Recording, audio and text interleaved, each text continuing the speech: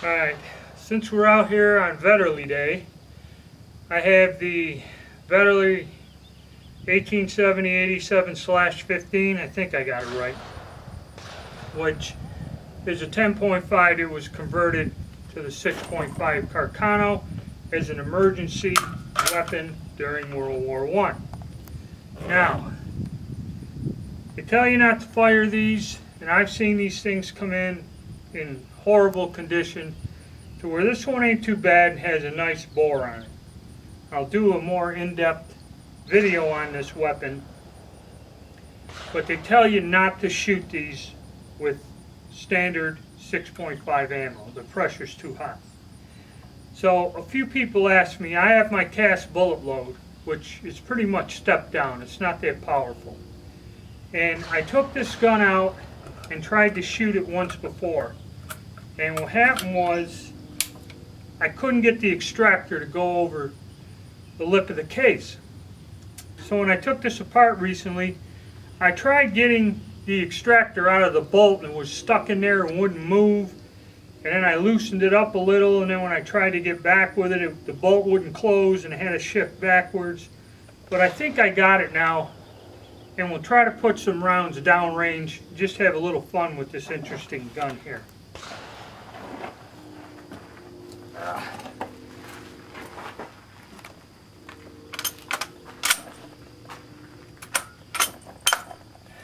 Alright, that time it went.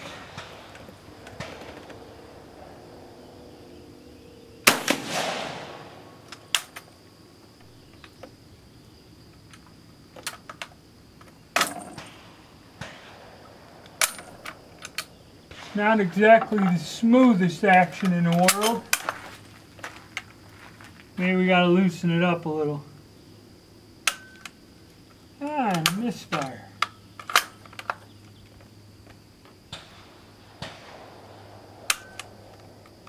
And another one.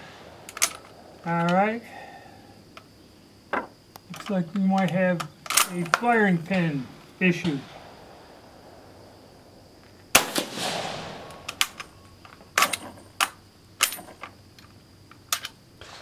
Yeah, this ain't smooth.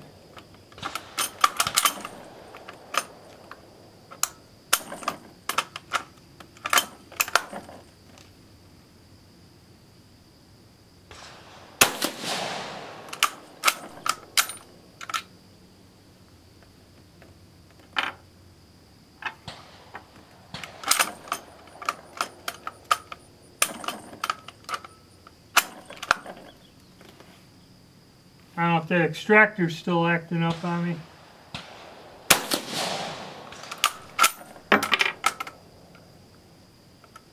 The last one always stands up in that clip. There we go. Clip drops out.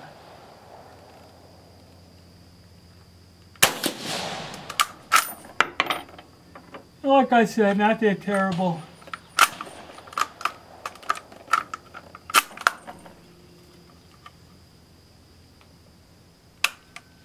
That one don't want to go up.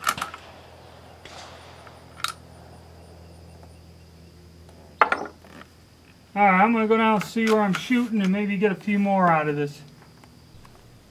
Alright, aiming normally, high and slightly to the left. So we're going to tape them up, see if we can bring it down in there. Alright, as you've seen, we were shooting kind of to the left, about 1.5 feet high. And these reduced loads usually lower the point of impact on a Carcano shooting high. So these sights must be regulated for 300-400 meters or something. This action is about as rough can get. I'm going to have to check the firing pin out and that. The extractor's working somewhat. It ain't frozen anymore. And I'm going to try to get on the paper.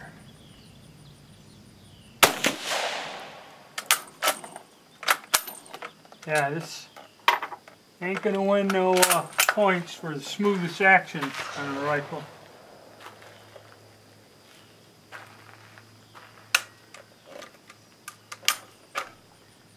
Either my spring is weak I'm getting light strikes. May have to take the bolt out, clean up that firing pin.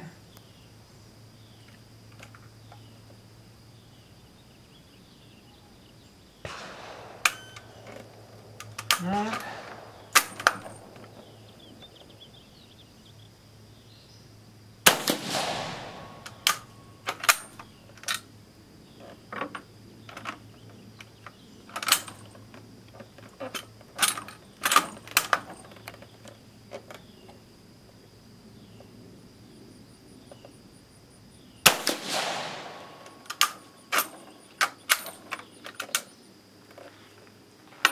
Extraction's weird.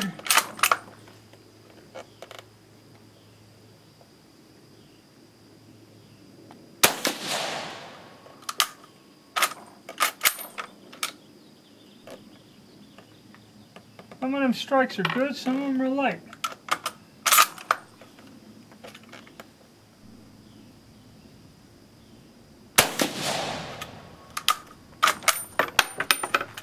Alright. See if we can get our light striker to go off again.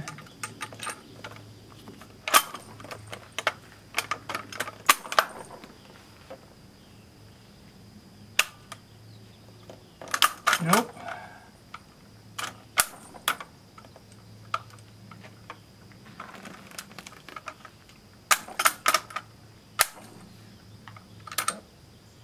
Don't want to eject either.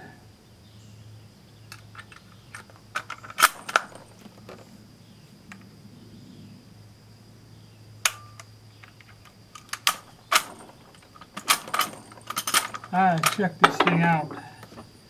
But the bolt does fit in there quite loosely, and the action is not smooth whatsoever.